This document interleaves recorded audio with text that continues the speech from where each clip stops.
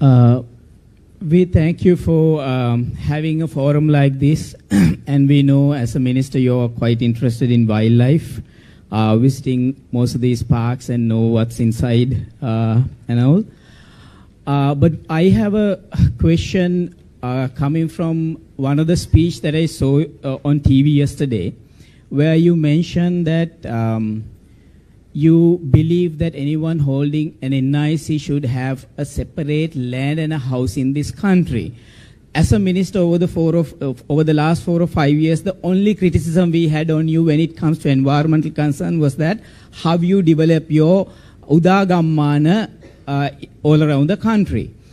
And I saw another statement by you about a week or so ago, possibly about 2 weeks ago, where you mentioned that you intend to establish industrial parks on all divisional secretariat levels. So these two objectives of yours in terms of development and the environmental conservation, how do you propose to manage? Because like I said, what I want to emphasize is that I find these housing projects are critically encroaching into our environments, ecosystems that are critical of the survival of these 3 species that are mentioned here. Thank you. Okay, I thank you for your question. Let me assure you that we will embark on the 2 projects that you just mentioned. We have to do so, of course, in a sustainable manner. Now, if I may enlighten you on the model village program that we have implemented, please note that it is not merely distribution of land and construction of houses. We have many sub-programs that we will implement. There is a conservation program whereby we encourage the recipients to embark on tree planting programs. I must say not with much success, I agree, but we will have a concerted effort through the Presidential Task Force that we ensure that we enhance forest cover.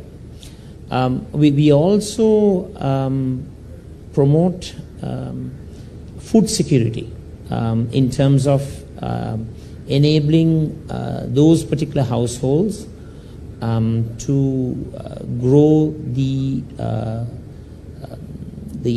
food materials that are needed for the consumption of the household.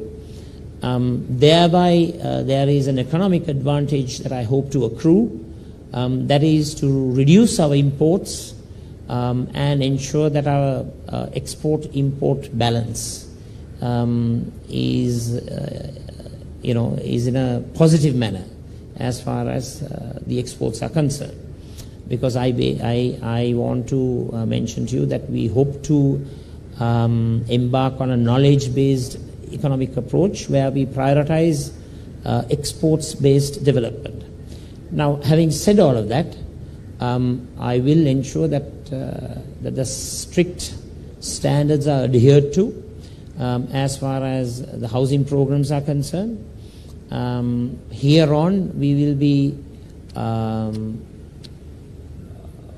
be embarking on housing programs not so much horizontal, it will be vertical, so that we efficiently use the scarce resources, scarce land resources that are available, and also paying special attention to what you stated about encroachment of protected areas and buffer zones.